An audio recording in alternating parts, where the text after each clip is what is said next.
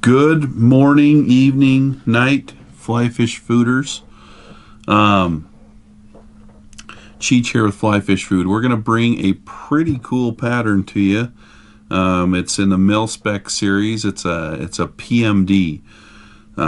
Curtis and I have been doing a lot of floating on our local river, and we try to fish as many big patterns as we can, but there's a certain stretch of river where the fish were always just rising to PMDs. And so we would go through so many flies. I wanted something that would both float high, be durable, but also I wanted something that was a quick tie. And so the Mil-Spec parachute, along with a lot of our other Mil-Spec patterns, but this is a parachute pattern you can fish as an adult Mayfly. So anyway, let's get after it. This is a Fulling Mill Ultimate Dry Fly hook. I'm going to do it in a size 16, but I fish them anywhere between 16 and 20. Now, usually with the Mil-Spec series, I'm using UTC thread, but for this one, I'm going to use Uni thread because I really like this light Cahill color. It really matches our PMDs well. So the thing about this color is you kind of have to be careful. Or UTC is you have to unwind your thread quite a bit to make it lay flat, so keep that in mind. So we're going to dress the hook all the way to the back, but don't trim off the tag end. We're going to use that to split our tails. It's kind of a cool technique. So we're going to leave the tag end here. The tails are going to be just Mayfly tailing fibers, and I'm going to use 4 of them. Even though Mayflies or PMDs only have 2 tails, I'll use 4. So just using the light dun color, I think, or it's medium, it doesn't really matter. They're all so similar, but I have 4 of them just to kind of give a better idea to the fish that they're split tails. They're going to float a little bit better as well if you use 4 instead of 2. So I'm going to lay these on here, and I want them to be a little bit longer than the hook shank because that's just kind of how Mayflies are. Their tails are super long when they're adults. So keeping my wraps fairly close together, I'm just going to wrap forward. And from here, I'm going to take my thumbnail and push it up under those tails to kind of splay them out. And from here I can grab 2 and put them on one side and the other 2 and put them on the other. So that's about how I want my tails to sit. Now to get them to stay that way, I'm just going to bring this piece of thread up between them and catch it. Now I can trim that off.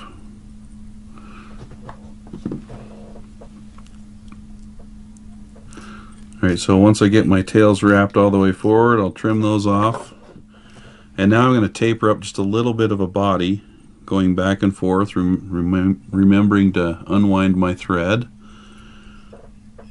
And as you can see, it kind of still wants to stay corded up. And that's fine.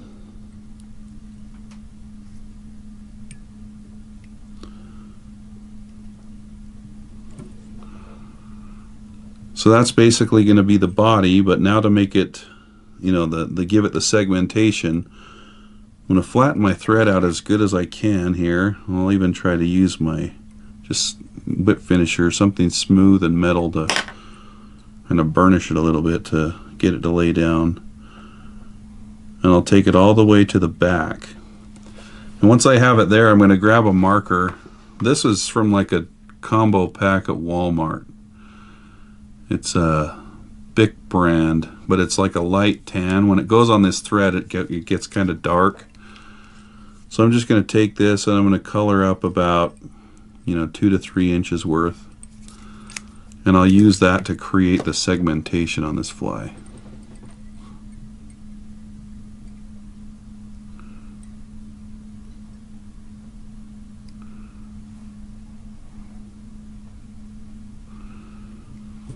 Just like that. So it's a very subtle segmented body. You don't want it super dark.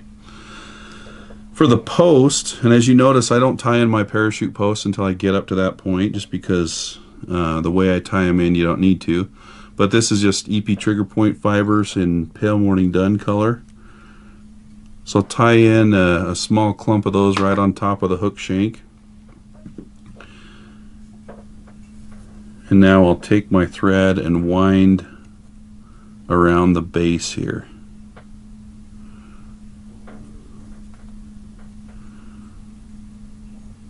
Okay, we're tied in nice and tight. Okay, so this color of hackle that we're going to use is kind of a cool one. It's not cream, it's not badger, it's not light dun, it's called light tan dun, which in my mind is a perfect representation of what a PMD color should be. It's not that bright yellow, just buggy enough. And you can use it on betas, caddis, all different kinds of bugs. So I'm going to peel off a healthy section of stem here, and I'm going to tie that in with the shiny side or the colorful side of the hackle facing me, and wrap up the hook or up the parachute post and then back down. And that will give me a good foundation to wrap that parachute post on.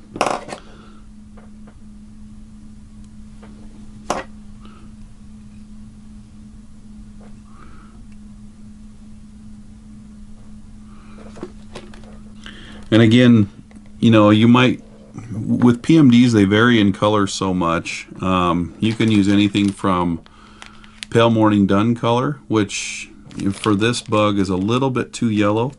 I'm going to use a color just like the thread called light Cahill, and it's more of the creamy color that I like for this bug. And I guess essentially we're tying a light Cahill pattern as well, so feel free to use that. So I'll just dub a little bit of thread on the, or a dubbing on the thread, just enough to dirty the thread and give us a little bit of appearance of a thicker thorax. And the goal is just to kind of cover up that section of hook where we tied in the post. When I finish this, I want to make sure that I wrap my thread around the parachute post one last time, because that's where I'm going to tie off my hackle.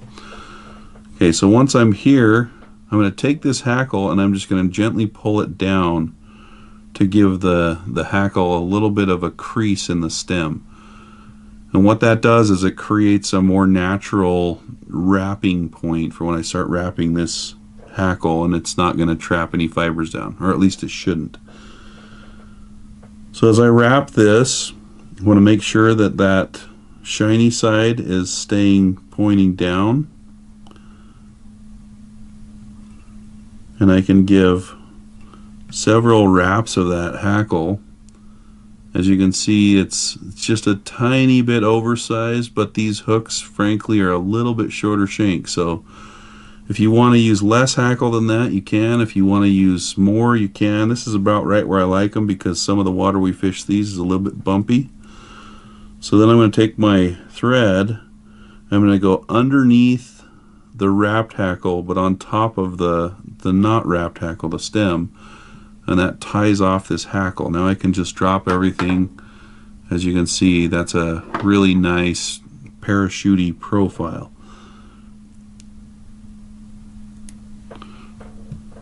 So now I can come in here and trim off my hackle. And for this part, I really like the Wapsi Z-Mint. Curtis has a thing for these bodkins, I guess. He's got 5 bodkins. Curtis. I'm just glad that he's not hoarding Renzetti Master Vices, because then we'd be out of money.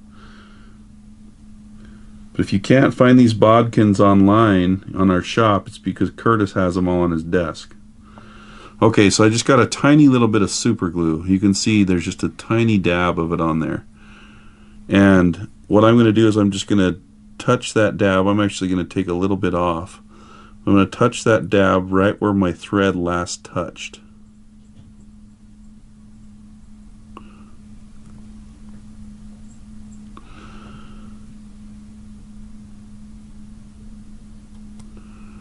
And that will effectively super glue that in place. Oh, don't put it into the chair. And then I can trim my thread off and my fly is good to go. So from here, I'm just going to come in here and trim off my parachute post about that tall. You can make it longer or shorter as you want. You can come in here and trim it like a wing or whatever. But this is a really basic parachute pattern, the Mil-Spec PMD.